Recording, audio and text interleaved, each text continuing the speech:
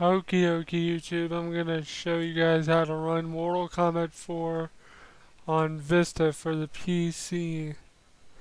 Now there's been a lot of hoopla about it having to be patched or whatever for Vista, but it doesn't have to. I found this at a website. It was on a board, so I figured I'd post it on YouTube on how to do it. Okay, what you want to do is you can start the .exe file if you want right now, but we don't need it right now. So we'll just put it right there. This will be a 2-part video because I want to split it up. Okay, you want to go to the data folder, copy everything that's in the folder, inside the folder, not the whole folder, just what's inside right here. Copy everything in there. Okay, and you want to make a new folder and call it MK4 or something along the lines of that. Okay, like I did right there in my local C drive. Then you want to paste it. It'll take about 3 minutes to do.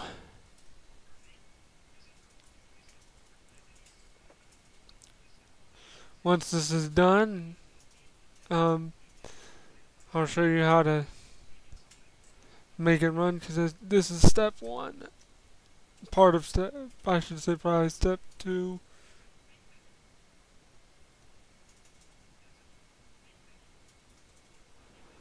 Oh, I guess it can all be one big step.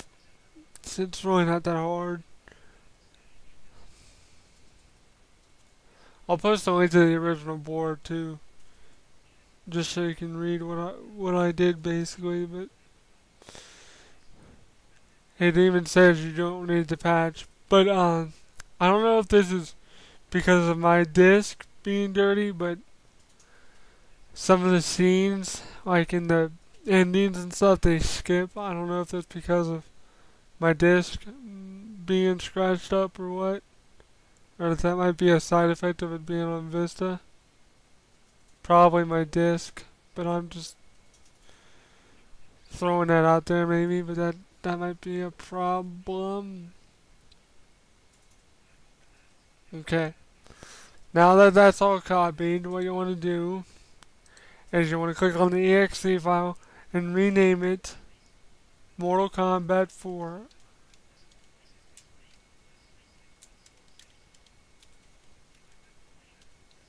.exe and then press enter.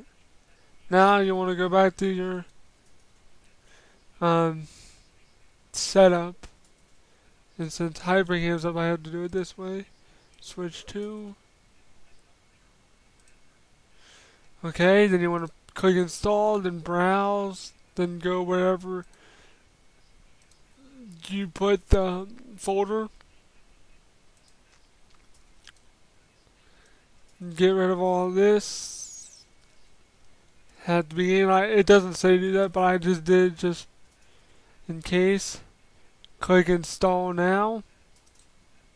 Then you'll get that error message, and stay tuned because I'm gonna make another video and splice it in. So just be ready. Okay, now that this part came up, if you can see it, press CTRL, SHIFT, and escape. Then end this process.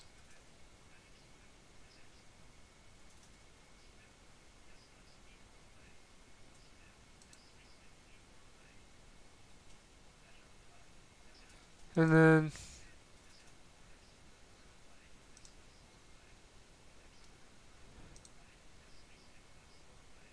it should boot up.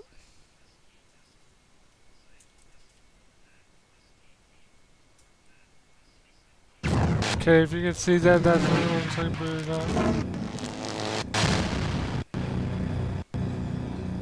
See, I don't know if it's my disc or if it's... but it boots up perfectly. So, that's how you make MK4 work on Vista. If you have any issues, you can PM me, comment on there, say hey, I have issues with this, or yeah, whatever. So thanks for watching. Hope that helps. See ya.